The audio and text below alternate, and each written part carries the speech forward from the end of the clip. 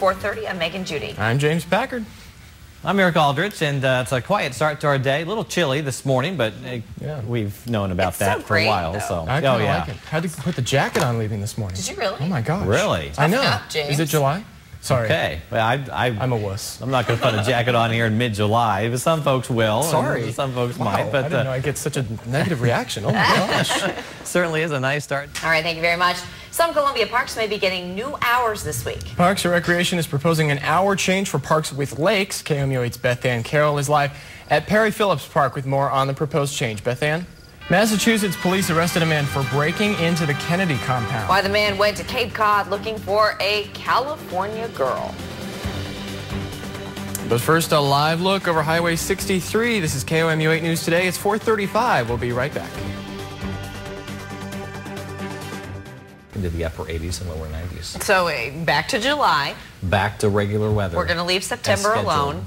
Right. Or No more October, jackets or in the whatever morning it feels for me. like. Right. Yeah, no more jackets. His Sorry. feelings are hurt. No, well, They are too a bad. little bit. I might have to take this jacket I off. bet he'll get over it by next week. Probably so. Next time you're with us. Maybe. We'll see. Thanks, We'll Eric. wait and see.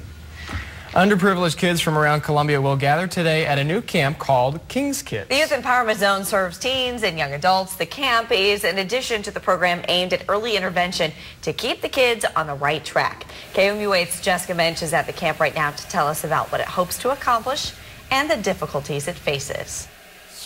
A big security breach at Sky Harbor International Airport in Phoenix ends with a suspect in the hospital. Officials say a man with a plane ticket opened a secure door inside the airport Monday night. Police say a man is behind bars after he broke into the Kennedy compound overnight. Authorities say 53-year-old James LaCroix told them he was inside the home because he wanted to talk to a member of the Kennedy family and, get this, he was also looking for the singer Katy Perry.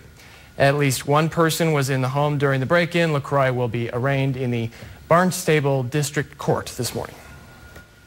Katy Perry with the Kennedys. Who knew? Katy Perry. Authorities. So much.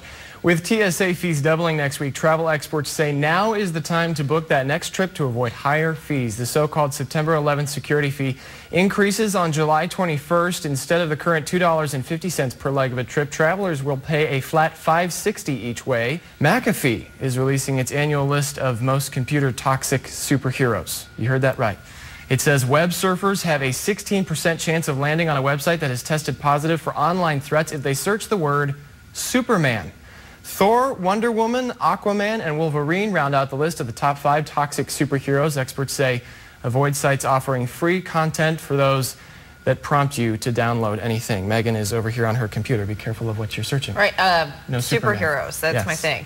The federal government may require automakers to road test their cars to make sure gas mileage claims are accurate. The EPA currently tests 24-year-old Garrett Hollive is making a name for himself in the mixed martial arts circles despite his Down syndrome. But now he's facing his toughest competition yet, the entire state of Florida. NBC's Christina Hernandez reports.